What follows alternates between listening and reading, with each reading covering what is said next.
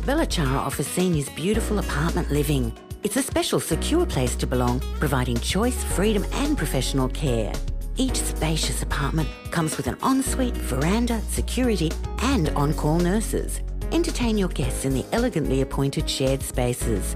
Our vibrant activities program will keep your mind and body active. Belachara welcomes new residents. Call us today on 5202 5300 for a personal tour. And now to another big event down on the coast at Lorne is the Surf Rowing Championships. Those big surf boats, pretty hard yakka. And we're talking with Aaron Tannehill, who's a competitor from Jan Juc and organiser of this event, which is sponsored by the Navy. Huge event here at Lorne, and how many crews have you got in the Surf Lifesaving Society today? Yeah, so today we've got 50 crews here in total, which is fantastic. We're ranging from, we've got the young under 19 men, and then we've got the under 23s as well. And we've also got the open men and women, and some of them are, some of the top crews in Australia. Your Lorne, Jan Juc, and we've also got a really strong crew from Woolamai as well in the open men, and we've got some masters here as well. So the age is fantastic. We've got 18-year-olds here having a go, and then we've got some people who have been rowing for up to 30 years.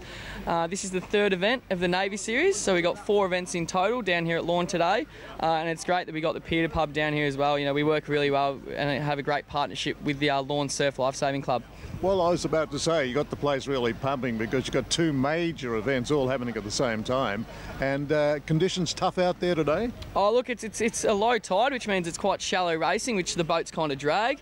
And there's no surf, which I don't like personally myself. I'm rowing for Jan Juc, and it's quite tough racing, and it's nice and tight because of the even conditions. You can pick the better crews from the even racing, but at the same time, every crew's a chance.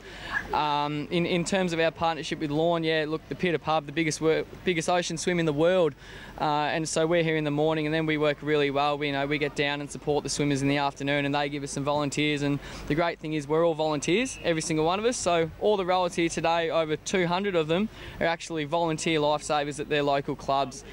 We've got clubs from all the way down Lakes Entrance and then all the way west down to Port Fairy. So we're really spread right across Victoria. The great thing about this year is we've had some great even racing. In the past, there's been 1 or 2 crews that have really stood out. In the open women, we've got today Jan Juc, one of the top crews. Unfortunately, they're racing somewhere else today. But we've got the 2 Lorne crews are down here, and St Kilda with Matt Silker as the sweep, who's also the president of that club. They're the top 3 to really watch out for. In the open men, we've got the Jan Juc Thunder, who are here today, with the ex-Olympian James Marburg rowing for them. They're definitely the crew to beat. They won their first race by about 3 to 4 boat lengths, which is a massive distance in this type of racing. But they've also got Lorne and Woolamai, as I was speaking about before, who will definitely challenge.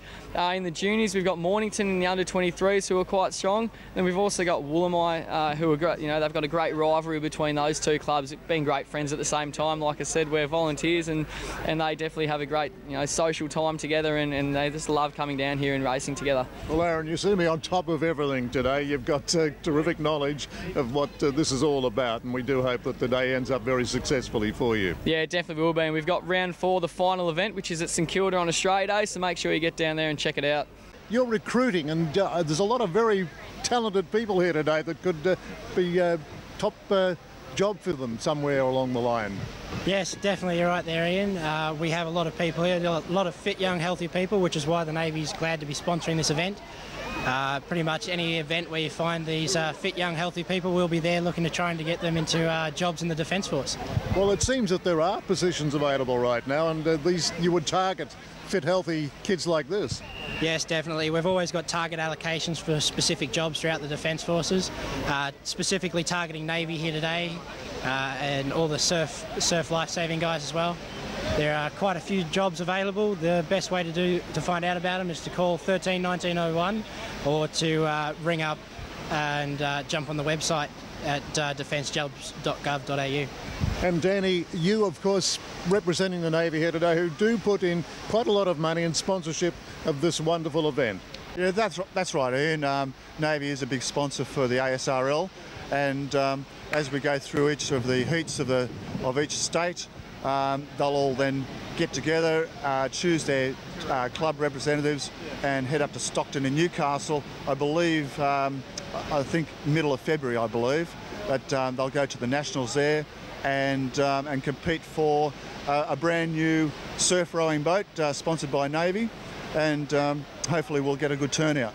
Well, this is round 3 down here at Lawn today. Nice, cool, overcast conditions, not too oppressive, and we're seeing some pretty keen competition by the look of things. Well, it'd be nice if the surf was a bit up and give the rowers a bit of a leg in up to the shore, but they're making hard work of it today with having to row back through the buoys, but it's really testing them out today. Well, that's all we have in sport for this week, but I'll be back next week with more sports news. In the meantime, we're standing by for the weather with Graham Rawlins. Thanks, Nico, and hope you didn't get your feet too wet down there at Lawn. And also, hope you enjoyed that special report, Cogsy, from the traditional home of your beloved Carlton Blues. And great to see the Melbourne Storm and the Melbourne Rebels coming down to Geelong in February. Now let's take a look at the weather expected for Geelong and the Surf Coast over the next 6 days. Tomorrow, Saturday, will be partly cloudy with some isolated showers, clearing by the afternoon and a top of 23. Sunday will also be partly cloudy with gusty winds during the afternoon and a top of 25. Monday will be mostly sunny with a top of 27, be a pleasant day on Monday, while Tuesday will return to partly cloudy conditions and a top of 26. Wednesday will bring isolated showers during the morning with a mostly sunny afternoon and a top of 26, while Thursday will be cloudy throughout with very little chance of rain and a top of 25. Today we had a mostly sunny morning with some isolated showers in some areas. We reached a top temperature of 27. And that's the weather outlook for Geelong and the Surf Coast over the next 6 days. Now watch out for the fire alerts and also the UV alerts that are issued each day by the Bureau of Meteorology. Thanks for being with us on News Geelong this evening. It's always a pleasure for us to bring you the positives from our great city. To the Flanagan family and close friends who lost a wonderful man this week in Fred Flanagan, we send our sincere condolences. Rest in peace, Frederick Andrew John Flanagan, Vale 1924-2013. From the team at News Geelong, have a safe and enjoyable weekend, an enjoyable week, and a very good night.